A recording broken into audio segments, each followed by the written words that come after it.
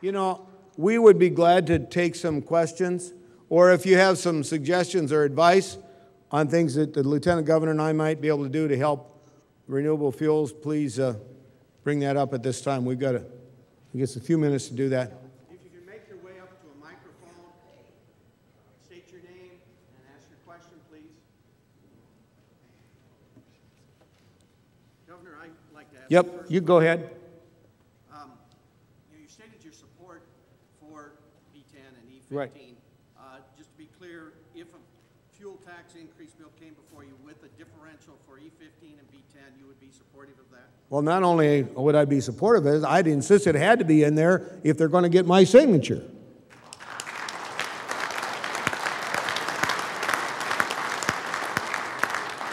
And I made it clear now, we've got to have the property tax reduction first. If we get the property tax reduction, I'm willing to consider it, but it needs to have that differential to protect this industry.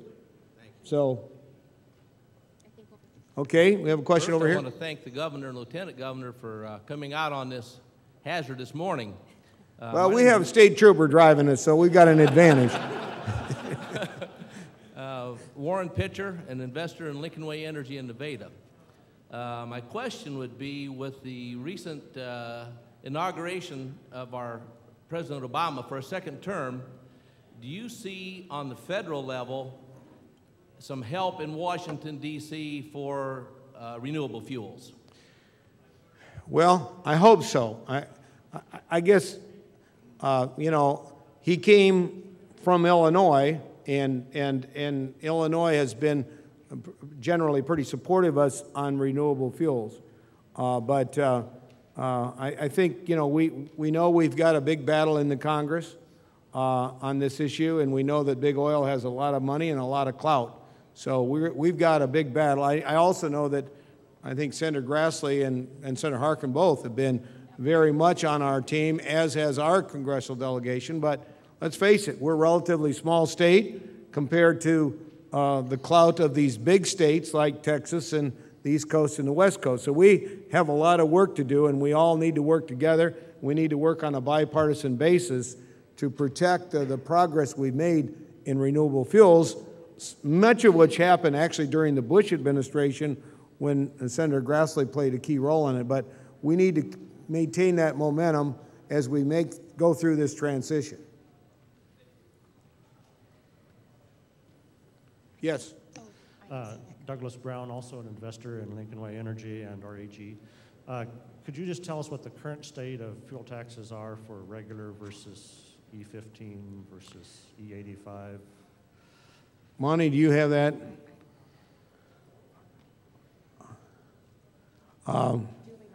We do. Well, I can say, you know, if you go to a pump in Iowa, you know, basically E10 sells for 13 cents a gallon less than your regular gasoline. That's not true in a lot of other states, and that's because of the structure that we have in place in this state, which has been very helpful. So I can tell you that, but in terms of, you know, so basically it always seems to stay about 13 cents a gallon less than a gasoline that doesn't have any ethanol in it.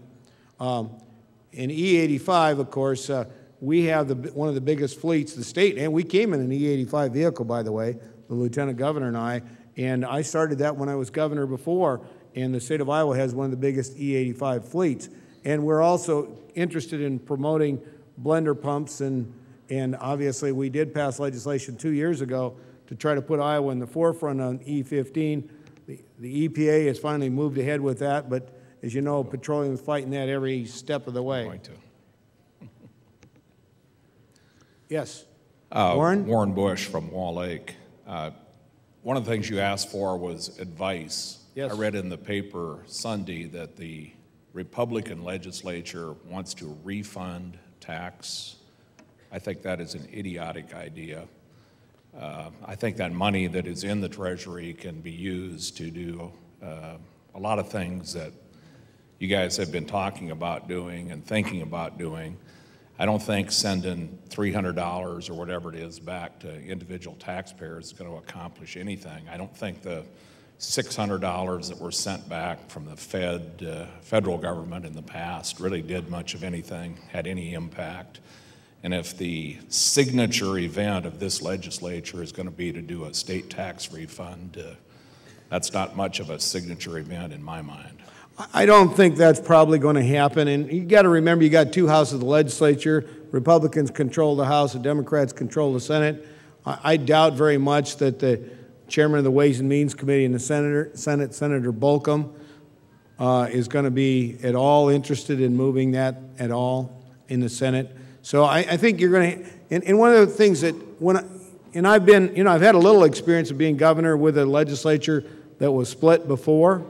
And so the program I've put together, which focuses on property tax relief and education reform, which really provides some teacher leadership and compensation system, we specifically designed a program that we thought could gain bipartisan support and that was focused enough to accomplish some significant things.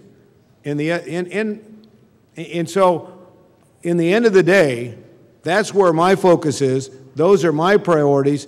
I'm certainly willing to look at and consider the other options that legislators in the House and the Senate have to offer. But at the end of the day, I think having a very clear, focused agenda, and I think those are things that are going to help grow the economy and make Iowa a better, more prosperous state and prepare our kids for the quality jobs of the future that we want.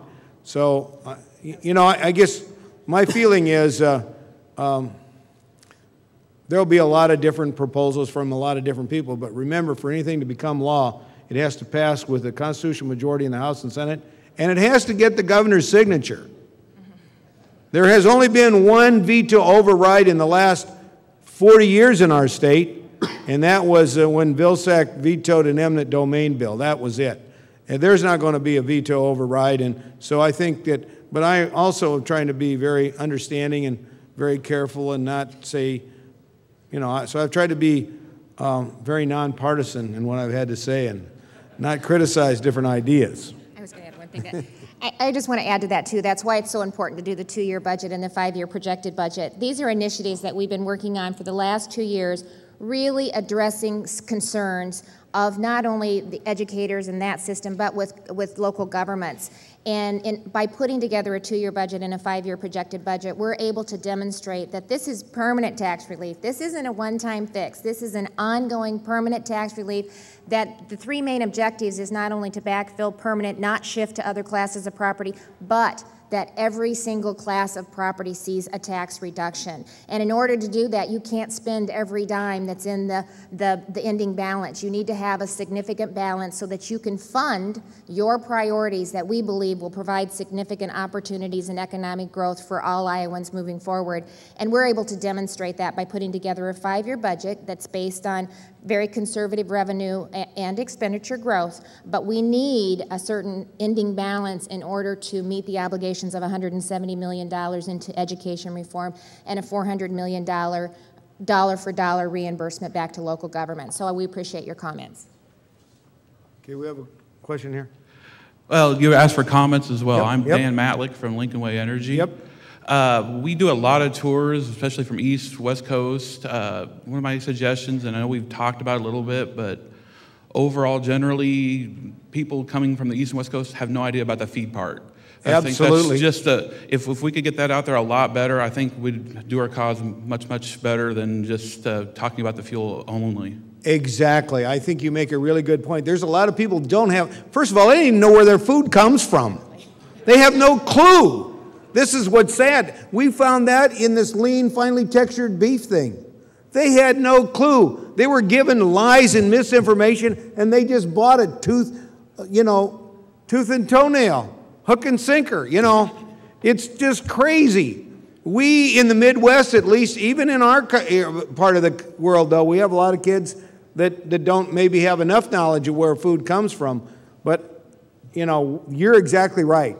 The more we can educate people about the byproduct and what a great thing that is for the food industry, and the Iowa cattlemen understand it, and our beef numbers are going up and they're going down in Texas, in Oklahoma. So we understand it. We just got to do a better job of getting that information out. Sometimes it's hard to get some of the media to really focus and understand that. But the more information we can get out, accurate, good information, and like you say, the more we can get visitors to come and see it.